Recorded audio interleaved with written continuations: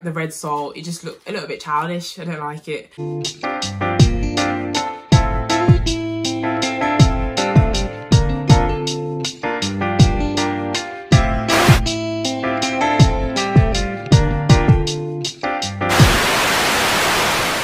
Guys, welcome back to my channel. I hope you're all doing well.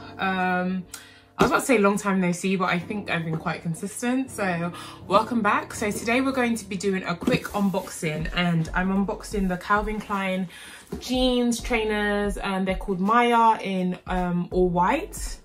So this is what the box comes like. I did get mine from ASOS, just because ASOS was doing what? They were doing 20% off, child. So these were originally £130 and they went down to £104 from ASOS. But I also know you can get them from the Calvin Klein website if they're not already sold out. And if you sign up to their newsletter, you get 10% off. So spend money with sense always. So yeah, this is what the box looks like. And as you can see, I got a size 8. Don't know if that's focusing, I hope it has. I was gonna size down because in most trainers I have to size down, so I get a 7 or something, or 7.5. But reading reviews, everyone was like it's a bit narrow towards the foot, so I just got my size basically and hoped for the best. I hope you guys can see this. So literally, so yeah, it's just literally a box and some tissue paper. I've already opened these and tried it on, so I don't know if it's really unboxing, but at least you get to see it.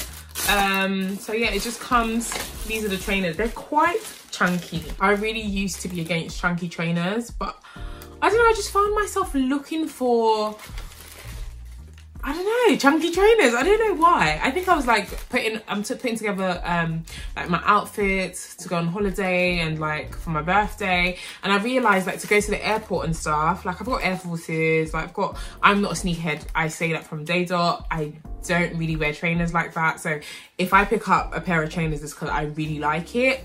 So I think altogether I only have like really 4 pairs of trainers. I'm more like a heels girl, a boots girl. So I saw these because I really wanted to get the Chanel runners. I saw someone say that the Mayas resembled, well, the other one was suede around here. I'll put a picture of it here. But those ones looked a bit like the Chanels, and I saw these and I thought they look a bit like the Balenciaga Triple S trainers. I'll put a picture of that here also. But yeah, I just thought, you know what, if you're subscribed, you see my videos all the time and you hear me say I didn't buy into the trend and what about the classics, but when I do buy into a trend, I really have to like it. And I think I really do like these. Like, they're all white. I know they'll get dirty. I know the sole is already going to be a problem, but I didn't see any other ones I liked. I like the white and the it's almost a pink beige suede. I'll put a picture of it up. But I didn't like the red sole. It just looked a little bit childish. I don't like it. So I like this all white. I could do without the Calvin Klein jeans on the side, but I'll manage. So all of this here is leather mixed with mesh. I don't really know what else to say. It's a very chunky sole, so you can see how big that is. But I do like them. So again, I got my size because I heard that they do come up quite narrow around here. Yeah, so these are 10.5 in US sizing, 41 in EU sizing, and obviously size 8 in the UK. Yeah, you do have quite a lift in there if you can see the insole, but yeah, I really love this. And because I got a discount, I don't feel it as much, because £104 on trainers is like, it's standard, isn't it? Even less for most popular trainers. I saw this on with like an errand outfit, or like just popping somewhere quickly, or my airport outfit, like black on black on black on black on black, white trainers. That is literally me 100% of the time. And when I did try them on, they're very comfortable. Yeah, so obviously I'll just see in terms of wear and tear when it comes to dirt, and obviously this leather, because there's leather all around these sides. I'll just do a 360 for you. Yeah, so in terms of cleaning and leather, I don't know how that's going to go, but so far I'm not too fast, and I just wanted something different because like I don't know what the correct term for this is, but like my Air Forces of like, they're kind of flat.